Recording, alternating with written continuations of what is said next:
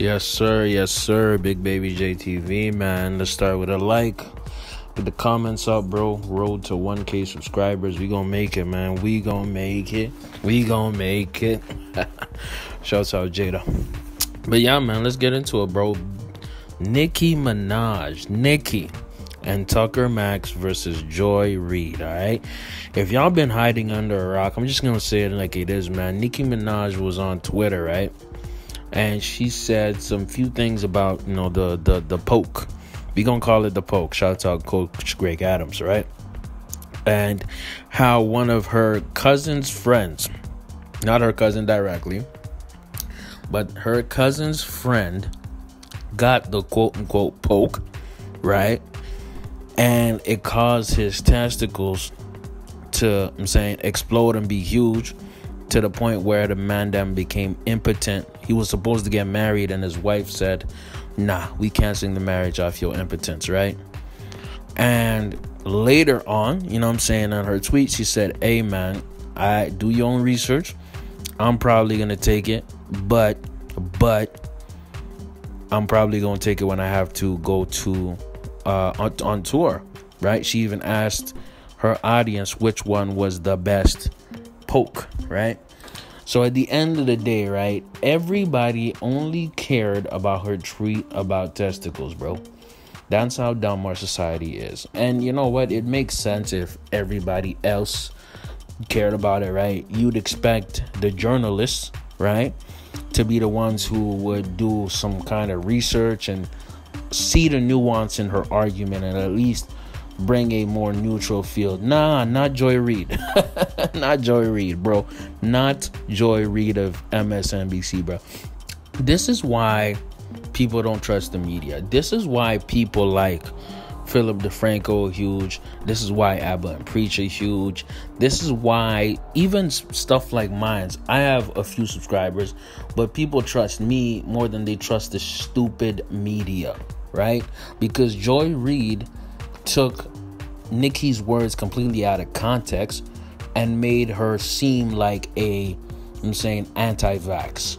Made her seem and look like somebody's sending misinformation, whether knowingly or unknowingly, right? When all she was doing was asking questions.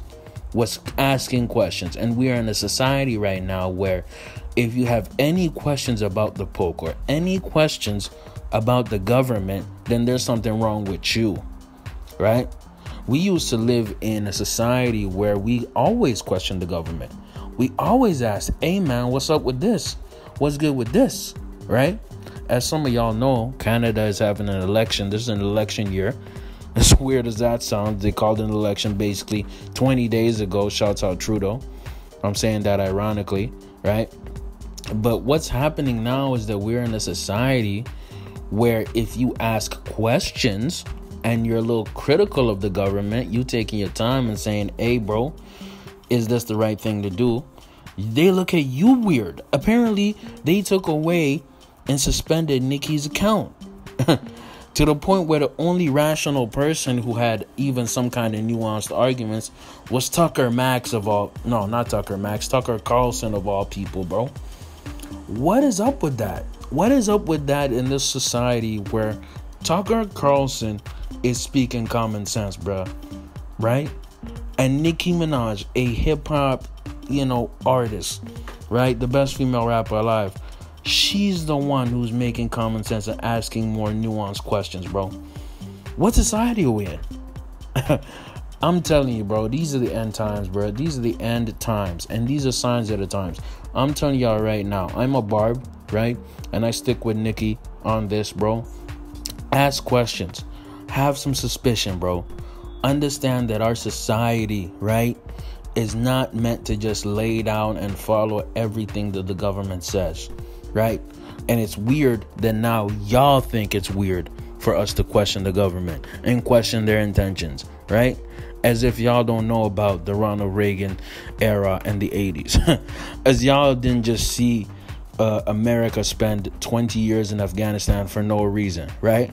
As if y'all didn't see George W. Bush say that there were weapons of mass destruction in Iraq, right?